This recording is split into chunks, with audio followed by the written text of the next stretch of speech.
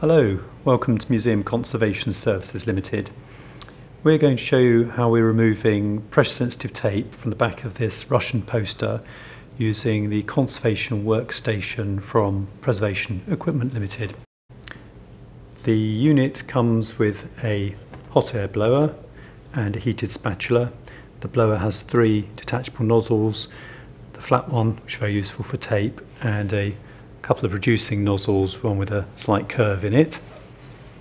The heated spatula, this one has this head on it, but I think there are other heads available as well.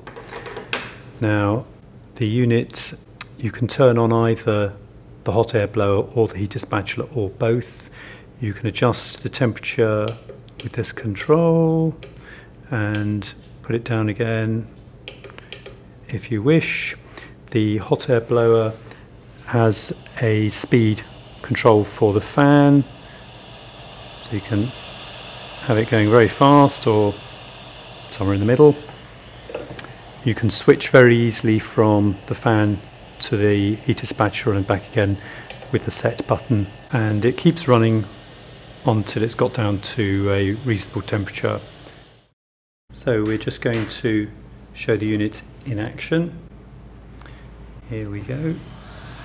As soon as you pick it up, it starts heating up, and I'm starting to warm the tape here. And as the tape warms up, the adhesive softens and you can peel it away. Sometimes it takes a little while to soften.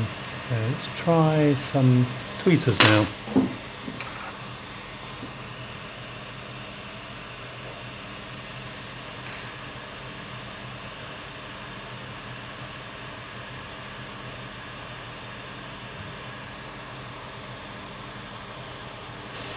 You see that as it warms up, it starts to go quite quickly.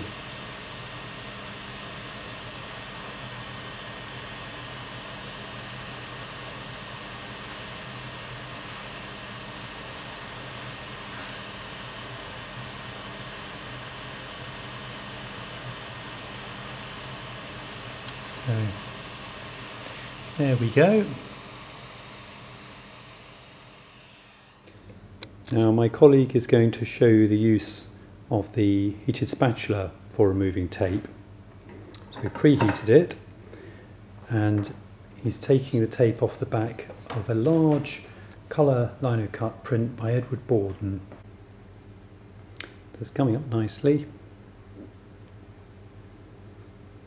You can see it's quite quick. It's a second or two per centimetre. There's not a lot of heat going into the paper. If necessary, you can apply the heated spatula through a layer of silicone release paper. But this is only very, very light. It's not going to polish the surface of the paper or anything like that. It's leaving a slight sticky residue, but that can be removed with a crepe square or with some appropriate solvent.